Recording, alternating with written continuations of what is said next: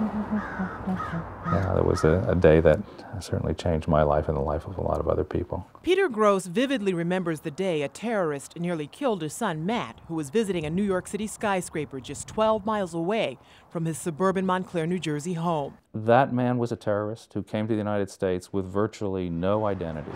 It wasn't the attack on the World Trade Center. This one took place atop the Empire State Building in 1997. A Palestinian man unleashed a reign of terror with a semi-automatic weapon. I think that we need to check on the background of who's getting guns if we can. And I believe that where there's no background available, especially because it's somebody who's come in from another country, I think we need to refuse the sale. A bullet through Matt's brain shattered his dream of making it big with his rock band and left his bandmate dead.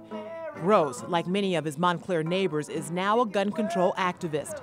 A recent survey shows only 7% of Montclair residents say they own a gun. The gun issue is one of the great divides of the 2000 election. Urban gun control advocates voted for Gore, and small-town gun rights supporters voted for Bush. In Franklin, Tennessee, nearly 46% of the people surveyed here said they own a gun, which explains why Brian Hassler's gun shop is so busy. That's what you're looking for. Yeah, is that 357? Everyone from, blue-collar workers to doctors, lawyers, everyone. We've even got a few country music singers, obviously, that come in here and buy from me. Hassler understands the gun issue has pulled an emotional trigger. People, from New Jersey, a lot of times, the only time they've ever seen a gun is, on the side of a policeman.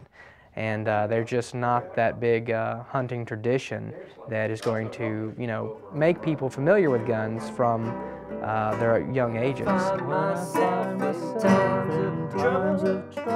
Matt now has seizures and has lost his ability to smell, but he still loves to play the guitar. His father doubts both sides of the gun battle will ever be in tune with one another, but says it would be nice if, politics aside, they could come up with some real answers before 2004. Ginger Gadsden, USA Today.